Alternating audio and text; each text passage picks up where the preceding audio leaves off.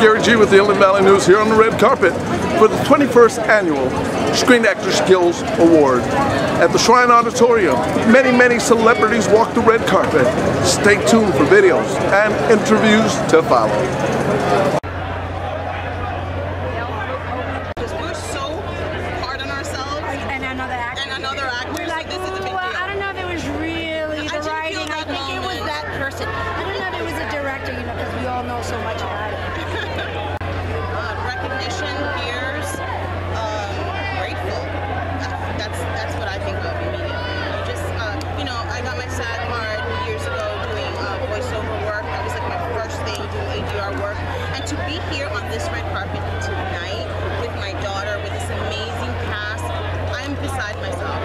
I've already won. How about you? A SAG award, I think, means absolute recognition, humility, and something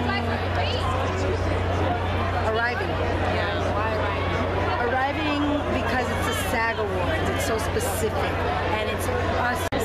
In awe. Absolutely. I feel somehow grounded, and there's so absolutely humbled, but grounded. I think we didn't arrive yesterday. We've been, you know, We've been doing this for a long time, and there's so many people. We started at 5. Yes.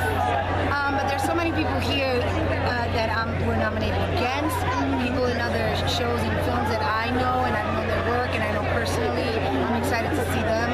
I'm also excited to be absolutely among this incredible cast that nothing before and nothing will ever come after, and that can, I think, match what we created. Yeah. Not because we had, I mean, you know, because it just happened. It's magic. It's a little magic.